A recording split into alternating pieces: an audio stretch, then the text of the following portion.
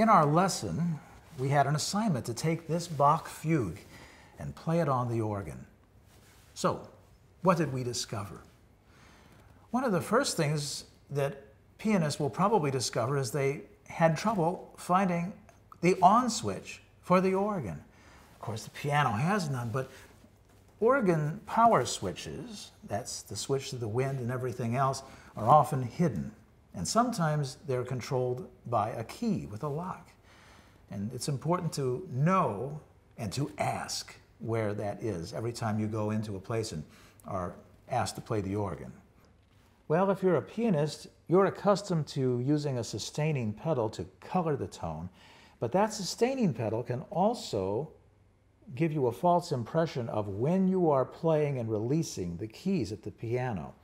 Now on the organ, it's going to be totally revealed because the sound of the tone will be only as long as you actually have those keys depressed. The solution and the change here that a pianist has to make is to play a little more deeply into the keys and to know exactly how long they want to depress the key to get the effect they want.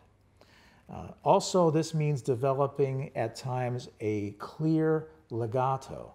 Now, in the Bach fugue we had, it's a great example because it's mostly a leggero or quasi-detached style of playing. And you may not have a chance to use too much in the way of legato here, but one other thing that a pianist has to do is to rely on legato purely from finger contact with the keys, rather than relying on legato through that plus a sustaining pedal. The next thing we discovered is that we can't vary the loudness of the tone on the organ simply by finger pressure or velocity. Now, there's a wonderful similarity here between the piano and the organ, because if you articulate with varying degrees of articulation, and if you have a slightly elastic tempo, these add in or add back in some of the expressiveness that's lost from not having the dynamic variation on the organ.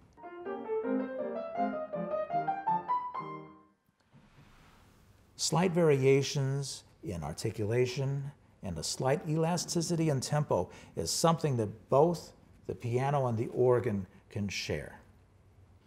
Another discovery you may have made is that you sat at the organ and you pulled a couple of stops and you expected to hear those stops when you played, but the stops you pulled may not have actually corresponded with the manual that you were trying to play upon. Of course, you'd hear nothing even though those stops were pulled. And it calls for us to investigate now and explore the layout and the architecture of the organ console. So you may be asking yourself, why do we need more than one manual on an organ? A pianist is likely to ask that question most frequently. After all, a pianist gets along just fine with 88 keys on one keyboard. But the organ has 2, 3, or many more keyboards, and we can do something that way that's wonderful. We can choose one set of sounds on one manual, another set of sounds on another, and we can alternate both hands on both different keyboards, thus alternating the color, or we can switch our hands up and do that as well and have that combination. It's another way of exploiting the wealth of tone color and the variety of stops and the beauty of all that in music with an organ.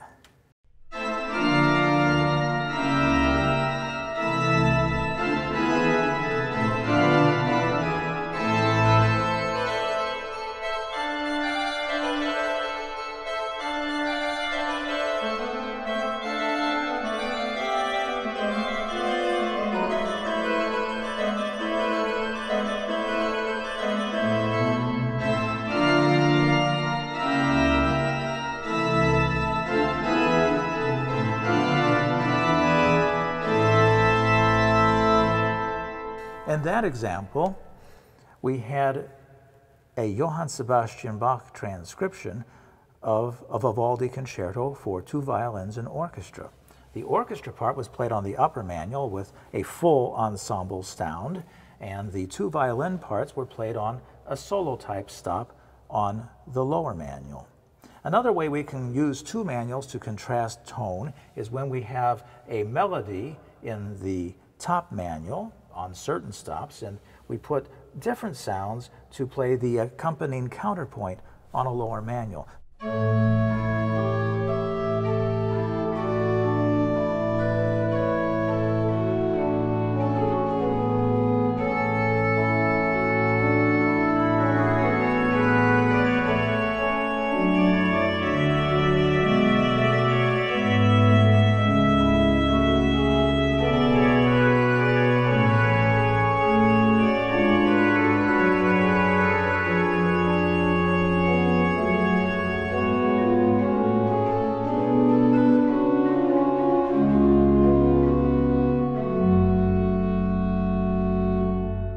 It's wonderful to have two keyboards, because if you've got a melody here, for example, and a counterpoint melody going against it, and they both want to play in the same area of the keyboard, you can't do it on one manual, but you can do it if you take both of these and put them on separate manuals.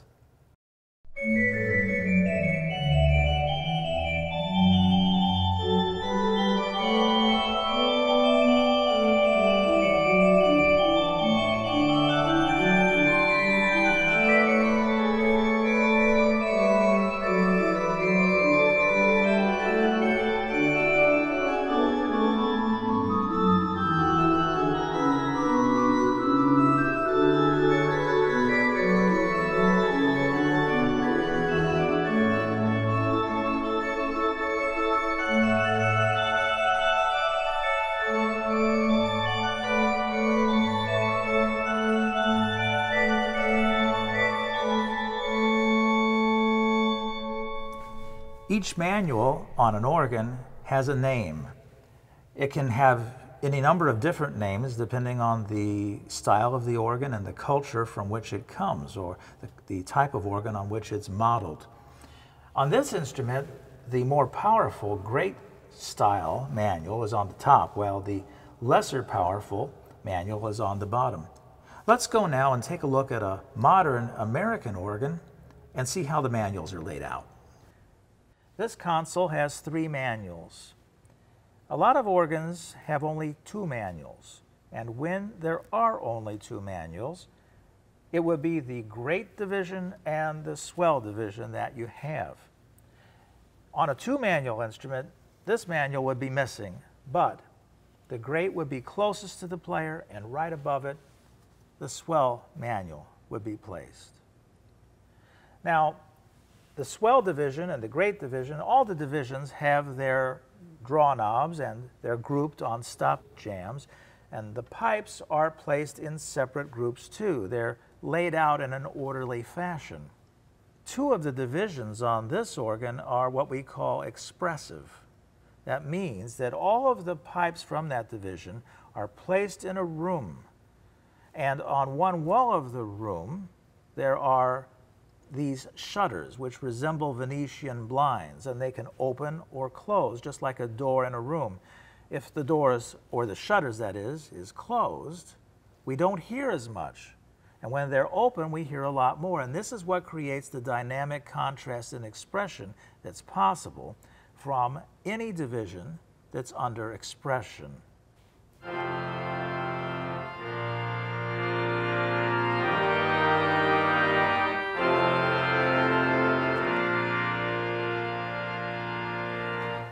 The divisions which are exposed or freestanding, that is, the pipes are freestanding and exposed without any box around them, in this organ are the great and the pedal division.